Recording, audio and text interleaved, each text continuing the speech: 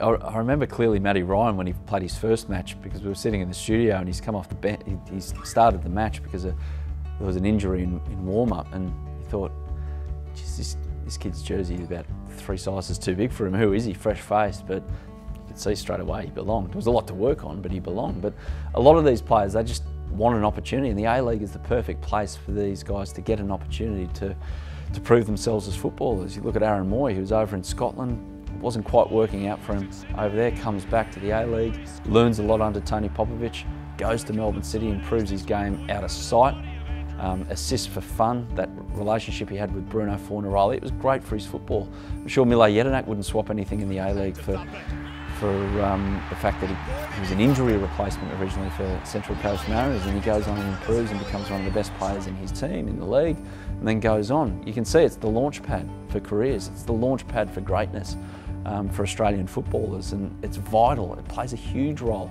in what they do, because the professional environment is something that you don't want to go into an overseas environment and try and learn on the go. You want to make a few mistakes here but improve your football overall here, and that's what the A-League does.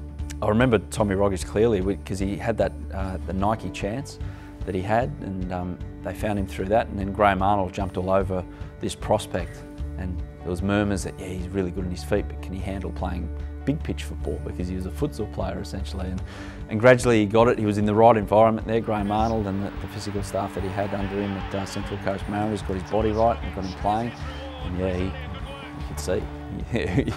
You didn't need to be an aficionado in the ins and outs and the intricacies of football. You could see that this guy was a real talent, and yeah, it was the start for him. It was a damn good start. I've no doubt that Central Coast wouldn't have did what they did that season without Trent Sainsbury and also Matt Ryan, but Sainsbury in particular. I remember that grand final which they played against the Western Sydney Wanderers in front of over 40,000 at Allianz. He was the calmest guy out there. He was so cool. He had Patrick Svansveit next to him, who was a great partner, a very experienced Dutch defender. And that's the good thing about the A-League, that we're getting these imports in that are teaching our young guys how to be professionals. They've seen what they've seen over, in Patrick's case, in the Eredivisie.